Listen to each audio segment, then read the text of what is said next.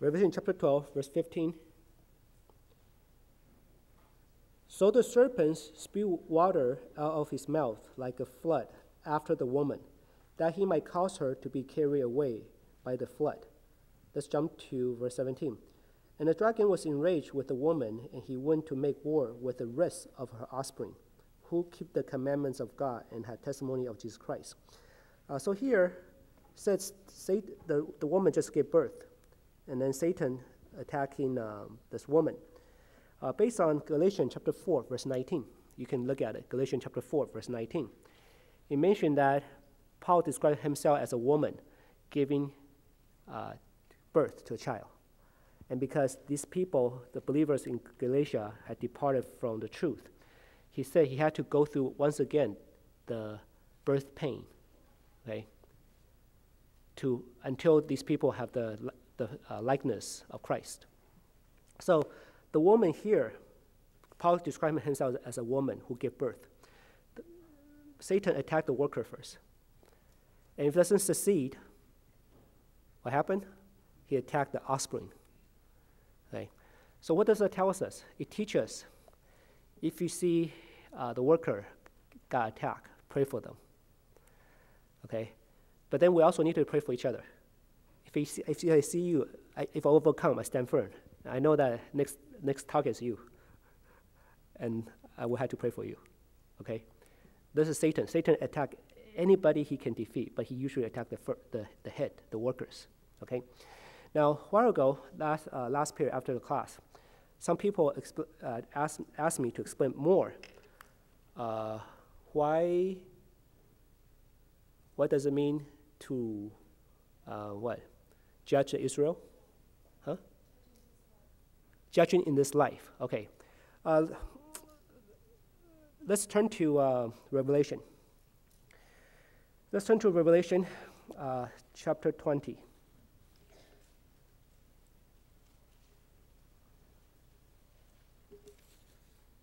Verse 4.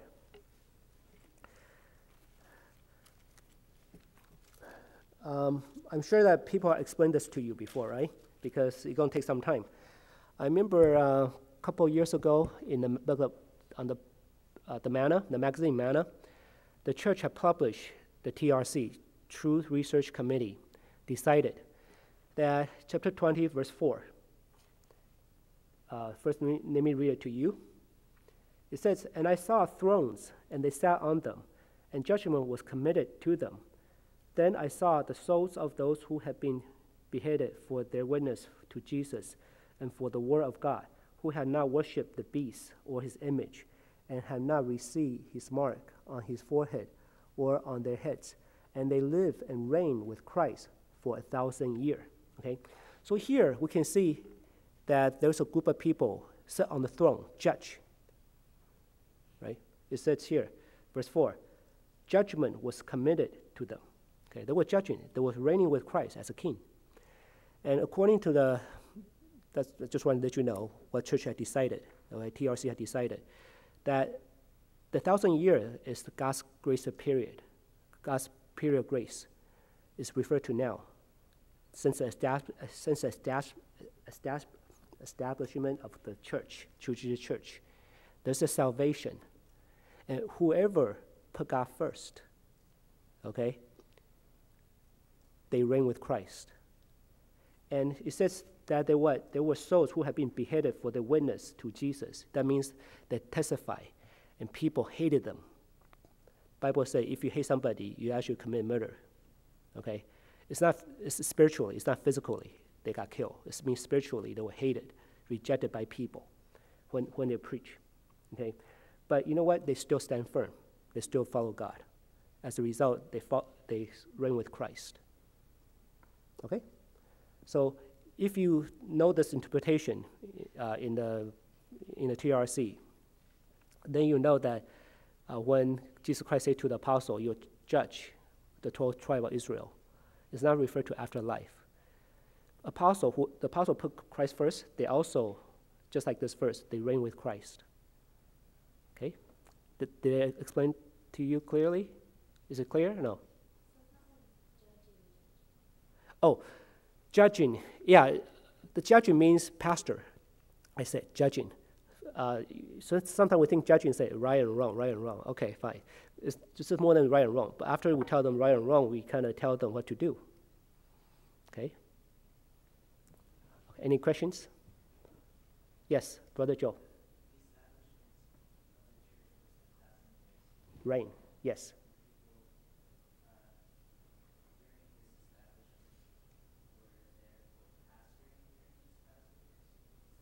Yeah, judging means pastoring. Okay? Yes, Rebecca?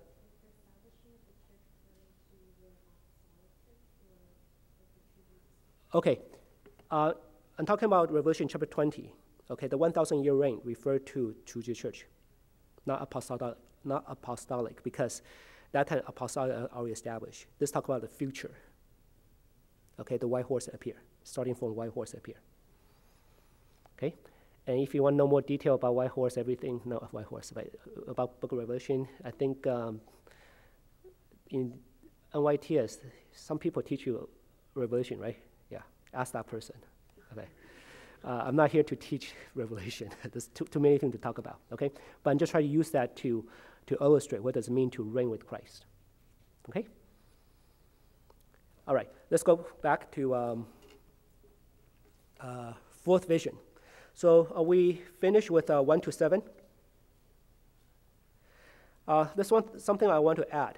So what 1 to 7 is telling us? It's telling us that we should be holy, put God first. Holy means we belong to God. And in the book of Haggai, chapter 2, verse 10 to 14, God also kind of tell Haggai, say, you got to tell the people, these people serve me with uncleanness. Right? God doesn't like it. For example, let me ask you a question. If you go to a restaurant, you see the waitress, right, or waiter, go to the bathroom, they didn't wash their hands, okay, and then they serve you dishes, how do you feel? They put their hands on the dish and they hand it to you. How do you feel? You say, well, thank you for serving me, but you kind of put off, right? But same thing with us today, okay? If we do not serve in God's way, God doesn't like it. Other people may not like it too. For example, if I serve in a selfish way, okay? When I serve you, okay, some people serve you, they do you a favor, they do something for you, but it's a favor, okay? You owe me, okay? Let's say you owe to that person. So by the way they look at you, say, I do this for you, remember, pay me back. So the more they serve you, how do you feel? Oh, this is too much, I owe you too much, I don't know, please don't serve me anymore, okay? You give me burden, right? So that's not the way God wants us to serve. Sometimes we serve in an arrogant way or serve in a selfish way, whatever. God does not like it. It's like, you're not doing it for me. I don't like it. It's just like somebody put his unclean hand on the plate. We don't like it, okay? So we got to serve in God's way and follow God's command. I mean, to love the Lord our God with all heart, mind, soul, and strength. Okay. So this is from verse 1 to verse 7. Oh, by the way, forgot to tell you, verse 7, we haven't gone to the last part. If we follow God's way and keep God's command, what will happen to us? First, chapter 3, Zechariah chapter 3, verse 7, it says, then you shall also judge my house. It means what? The high priest can serve in the temple, right? Take care of the people at that time. For us, is we can take care of the brothers and sisters, okay? Second, likewise have charge of my court. Charge refers to responsibility. This responsibility is honorable, is glorious. Paul say, I have this treasure in this clay jar. This treasure refers to the ministry, his responsibility. He considered it as a treasure. Next one says, I will give you places to walk among these who stand here. Where are the places referred here? The places around to walk among these. Who are these who stand here? Who's here? Before God. Before the Lord. And these mean there are some people who are holy. They are also able to stand before the Lord too. Okay? And what's so important to us? Because in Hebrews chapter 4, verse 16. Let's turn to that, please. Hebrews chapter 4, verse 16. Hebrews chapter 4, verse 16. The main point of high priest, right, the function of high priest is to intercede, to pray, and God answer. If God does not answer, then there's no point of praying. And Hebrews chapter 4, verse 16 says,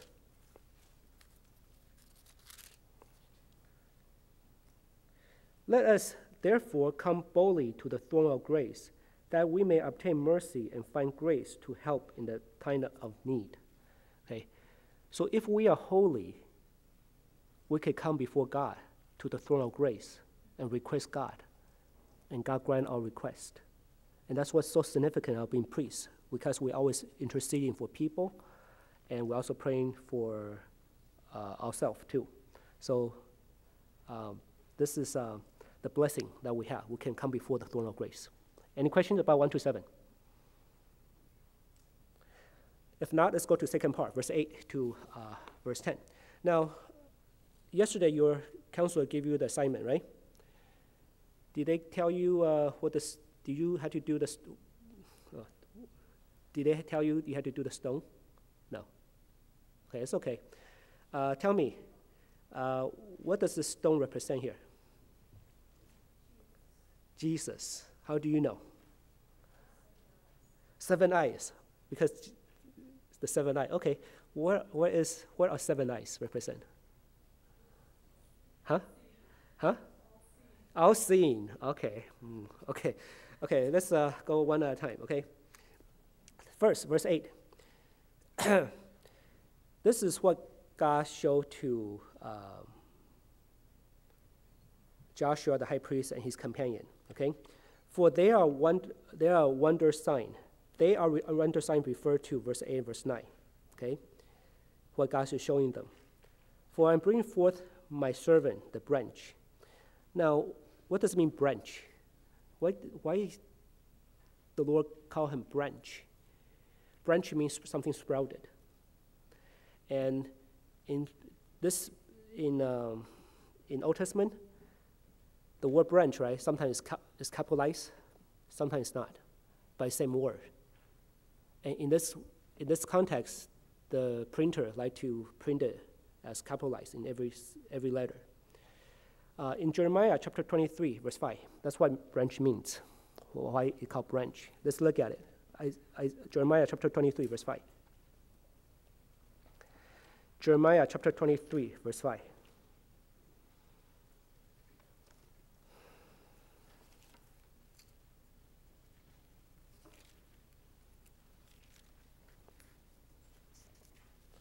Verse 5. Behold, the days are coming, says the Lord, that I will raise to David a branch of righteousness. A king shall reign and prosper, and execute judgment and righteousness in the earth. God promised David that he shall never fail a man to sit on the throne as a king. And that is saying that in the future, one of David's descendants shall become king forever. And that's why in verse 5, God said, I will raise to David a branch. A branch means what? Came from David, a descendant of David. And a king shall reign and prosper, meaning that this person, the branch, descendant of David, will be the king. Okay?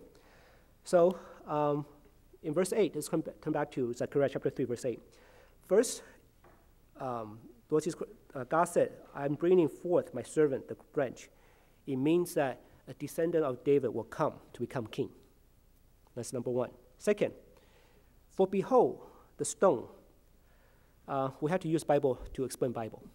Okay, the stone is Jesus Christ. How do we know? 1 Peter chapter 2, verse 5. Please turn to 1 Peter chapter 2, verse 5. 1 Peter chapter 2, verse 5. 1 Peter chapter 2, verse 5. chapter 2, verse 5 to verse 6.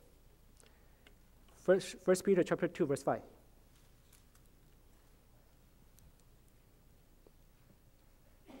Well, start from verse 4 then. Start from verse 4 to 6. Coming to him as to a living stone, rejected indeed by men, but chosen by God, and precious. Verse 5. You also, as living stone, are being built up a spiritual house, a holy priesthood, to offer up spiritual sacrifice, acceptable to God through Jesus Christ. Verse 6. Therefore it is also contained in the scripture, behold, I lay in Zion a chief cornerstone, elect, precious, and he who believes on him will by no means be put to shame. Verse 4 tells us that him, if we refer to Jesus, a living stone. Verse 6 tells us he's a cornerstone. And who are we? We are also the living stone too, built upon this cornerstone, okay, building up to become a temple for God to dwell. Okay, and we are the priesthood. We serve in the temple. So, in here, since it's talk about the priesthood, God showed him the stone, the cornerstone. What's cornerstone? It's the first stone that you put when you build the house. The cornerstone is important because the direction that how the stone was put, will determine the direction of the house. For example, okay, if you put straight, then the next block of stone, right, you need to next to the stone, the first stone. So you align the stone, all the stone with the first stone, one by one, based on the first stone, okay? And if the first stone is this thick, then the second stone had to be this thick too, or else the foundation is not even. So the first stone is very, very important, okay? And what's the last stone? Later on you'll read. It's called capstone. And you finish it. Capstone, it means the last stone that you put on the building. It's called capstone. Yeah. So God said, this is stone, okay? And this stone has what? 7 eyes. Let's look at Revelation chapter 5, verse 6. What are 7 eyes represent? Sometimes we interpret as all-knowing. That's correct too, okay? But I'd like to show you what Bible says, okay?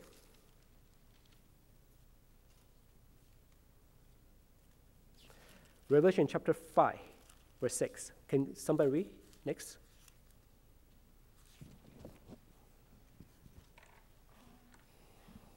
我又看见宝座与四活物并长老之中有羔羊站立，像是被杀过的，有7角7眼，就是神的7灵，奉差遣往普天下去的。 Okay, thank you. So here it says, and 7 eyes, which are the 7 spirits of God sent out into all the earth. God's a spirit, but here it's mentioned 7 spirits. 7 is being complete, okay? And it's referred to the Spirit of God. So what it's saying is prophesies this king, this branch from the descendant of David, okay? He shall be like a stone or cornerstone, okay? Very important, determined. And also will build a house. Later on you'll read. We'll build a house. And with the 7 eyes means Spirit of God on him. That's what I mean. The Spirit of God will be on him. Okay? Now, I'd like to share with you Isaiah chapter 11, verse 2. The Spirit of God. There were 7 eyes. The 7 eyes. What are the characteristics of the Spirit of God? The 7 eyes. Isaiah chapter 11, verse 2. Isaiah chapter 11, verse 2. Here it says, the Spirit of the Lord shall rest upon him, the Spirit of wisdom and understanding, the Spirit of counsel and might, the Spirit of knowledge and of the fear of the Lord. Okay, so here describe what effects does it have when the Spirit descends upon him. Okay, why I'm showing you this? Because we also need to have this characteristic too. We also receive the Holy Spirit. Okay? And it's just a matter of we submitting to the Word of God, not questioning the Holy Spirit or not. Okay? Let's also look at what are the manifestations in our lives if we have the Spirit of God. Let's turn to Isaiah chapter 61, verse 1 to 3. Isaiah chapter 61, verse 1 to 3.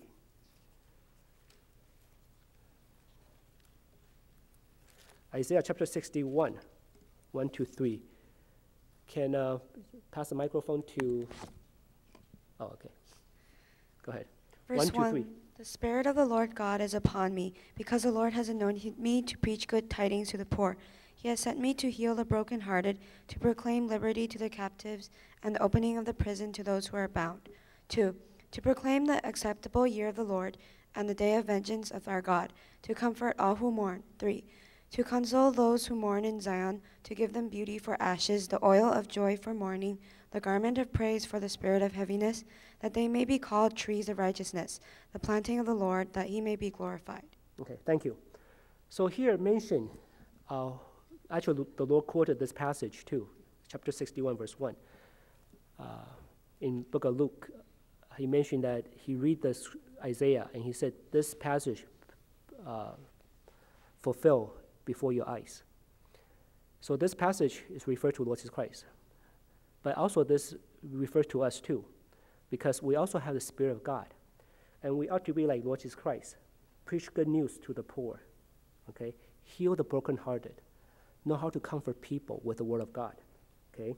And know how to set people free, okay? How to tell them how to be liberated, okay, from it, okay? And also tell God's favor, acceptable year of the Lord. I mean, this is the time of salvation. And also what? Telling them God's judgment in the future. Okay. Verse 3, to console those who mourn in Zion. Those who mourn in Zion means not Gentile, refer to believers. Zion refer to the church. Okay. There are people who are sad because either they are overcome by trouble or how do you say it? Something bad happened to them, or they're bounded by sin, whatever. Okay. And to give them beauty for ashes. The beauty referred to like Jesus Christ, okay, not sin, okay. Or joy means filled with Spirit of God, filled with joy, okay, delighted in their faith. Garment of praise instead of spirit of heaviness, okay. And this is the work, whoever has the Holy Spirit, that's what we need to do, okay. So the Lord Jesus Christ did all these things, okay, and we ought to be like him. Now, and then another characteristic is our word engrave is inscription in verse 9. The word engrave means it's not writing in the sand, it's engraved on a stone. What God means is he will never change it. This is God's will for this person, for this stone. And this stone shall do one thing. God determined it. He said what? I will remove the iniquity of that land in one day. What's that day? The day that Jesus Christ crucified. The day Lord Jesus Christ said, my God, why you have forsaken me? That's the time that he bear the sins of people. Okay? Now, finally, verse 10. This is a little hard. In that day, says the Lord of hosts, everyone will invite his neighbor under his vine and under his fig tree. Now the question is, what does that mean? Can somebody, okay. What does that mean? Sounds good, but my house doesn't have a vine or fig tree. This passage is quoting from 1 Kings chapter 4, verse 25. It's using that analogy, using that verse to illustrate something. Let's turn to 1 Kings chapter 4, verse 25.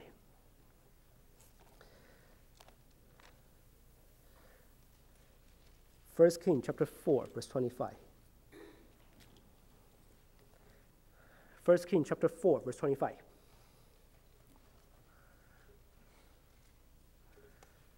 Chapter 4, verse 25. And Judah and Israel dwelt safely, each man under his vine and his fig tree, from Dan as far as Beersheba, all the days of Solomon. Okay, this is the first time Bible records when Solomon reigned, right? Use the description that everybody was under their fig tree or vine. It's a picture of prosperity. It's a picture of peace. And Solomon is actually the anointed one, because what? He was a king of Israel. He was anointed to become king. He was anointed. He's a king. And this king gave them peace. Okay? So let's go back to Zechariah chapter 3, verse 10. Remember, we talked about verse 8 and 9, right? A descendant of David who would become king. And then what? He will remove the sin in one day. And when that happened, it says in that day. Which day? Christ removed the sin. Christ reigned in heaven. Okay? We, the apostle, later on were baptized. And today we are baptized too. When we are baptized, we're actually in the reign of Christ. Okay? Some of you maybe do not have experience, but some of you may have experience. When they do so much wrongdoing, they suffer so much. When they come to church and heard the gospel, and they were baptized, some people testify, they feel like the burden suddenly on their shoulder disappear. They have a burden, invisible burden. After baptism, they feel so light, so joyful. Okay, oftentimes I baptize people. After they get out from the water, they're all smiling. For no reason, just always smiling. And later on they told me they feel so light. Why are they smiling? I mean, nothing happened. It's supposed to be more heavy. You know, all the water on the clothes is heavier than before. And nothing happened too. They just came out. But they're all smiling. Because you know what? If the sins are removed away, we would tend to smile quite often. So if you look at my face, I always like so sad, or poker face. Or if I look at your face, boring face, burdened face, that means what? Maybe we have sinned. You see, when people have so much sin, even though something good things happen, they cannot be joyful. Don't know why, just they cannot be joyful. But you know what? Kids, infants, they don't know a lot. They don't commit too much sin. And nothing happened, they're always smiling. Okay? Some things happen, they're always smiling. They're very joyful. How about us? Okay? So what I'm trying to say is, after the day that Christ died for our sin, okay, everybody who received water baptism, we're actually in the reign of Christ. Live in peace spiritually. However, some of you may say, no, I don't feel it. My sins are washed away. I was baptized, my sins are washed away. But I don't feel the peace. In my life, there are so many troubles, turmoil, suffering, sadness. I don't feel it, the reign of Christ. And I tell you why. Okay? Besides being baptized into the church, having the sins washed away, in New Testament, okay, the kingdom of God is not just say God is reigning and I on earth. Remember, I show you Revelation chapter 20, verse 4, right? We reign with Christ 1,000 years. So in New Testament, apostle and us, it's not just like hanging around, oh, Christ reigning, and just his citizen. No, Bible tells us we reign with Christ.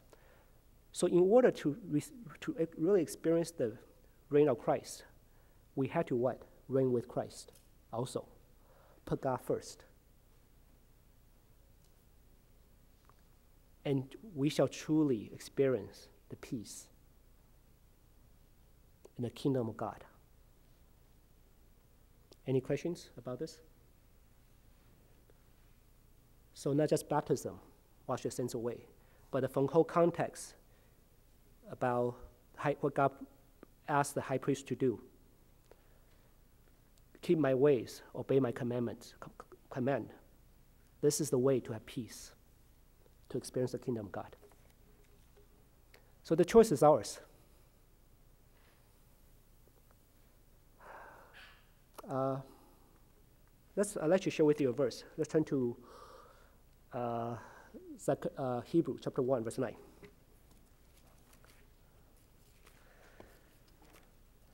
I was going to mention later, but I decided to mention now to you. Hebrews chapter 1, verse 9.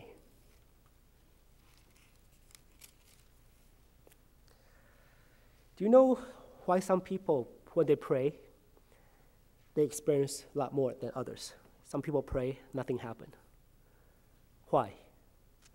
Let's read Hebrews chapter 1, verse 9. It says here, you have loved righteousness and hated lawlessness. Therefore God, your God, has anointed you with the oil of gladness more than your companions. Okay. The oil of gladness refers to Holy Spirit. And why why this person received more than others? Because that person loved righteousness and hated lawlessness. Love righteousness. Righteousness means do what is right in the eyes of God. And what God wants us to do is put him first. Do you love to put God first or not? Do we love to put God first or not? Sometimes people put God first because they have to, so that the problem can be solved. That is not love. But that's good. At least you try to force yourself to put God first. Okay? But we should be what? Love to put God first. There's a difference, right? Love means you don't need to tell me. I will do it. You know what? I'll do it all the time. But if we have to force ourselves to put God first, it's like, I try to remind myself. I keep forgetting it. It's something I always forget. It's something like, what do we always forget? Maybe it's because we don't care that much. If we care so much, will you forget? Or do we have to force ourselves? No. So we have to reach the point we love righteousness. We love to put God first, not forcing ourselves. And how do we do that? How do we do that? Brother and sister, I want to mention to you, some of you, or a lot of us, raised up in an environment that our parents say, on Sabbath, you got to go to church. You got to. Okay, and so we are kids, we have no choice. But then some people, once they become college students, they live outside, they start to say, why do I need to listen to my parents? I have something else better to do, like, for example, fun, games, my friends. Why do I need to go to church? So that power, the restraining power, the power to tell us to go to church, is started gradually fading. At this time, it's important that we need to develop faith of our own. We love to go to church. It's not because my parents tell me to go to church. And why I want to go to church is because I love God. God loves me. I experience the love of God. God has done so much things for us. And we don't think about it that often. Please think about how much God loves us on a Sabbath day, in church too, in daily life. You see, Paul said he lived for Christ because what? The love compels him. The love of Christ compels him. Not because his parents or somebody have a stick and say, go, love God. We tend to force ourselves. That's good. We need that for the beginning. For example, we always say, Jason, I said to myself in the past, okay, Jason, you got to go to church. You got to love God, or else you go to hell. So I almost like I have a gun. I imagine I have a gun pointing in my head. Got to love God, okay? Or go to hell. Okay. And then, after a couple of years and sometimes after a couple of months, I'm tired of loving God. I'm growing, it's like tired. I have to do all these things. Sometimes we're so tired, we just say, I don't want to love God. Shoot me then. Okay, I want to have fun. I want to do whatever I want. Okay. So that doesn't work. I mean, it works for sometimes. It's good. But we need to, in our faith, we need to not keep forcing ourselves. But there's a greater power. That greater power is when we know the love of Christ. We experience the love of Christ. People do anything for love, don't you think? There are some people, they die because of love. They sacrifice themselves because of love. That love is much greater than the power of telling ourselves, you got to do this or else go to hell. So we got to start pursue and know how much Christ loves us so that we will love to do righteousness. Not like, oh, I had to do this. I had to put God first. All right? So time's up. Let's sing a hymn. Let's sing hymn, I Put God First in My Life, 380.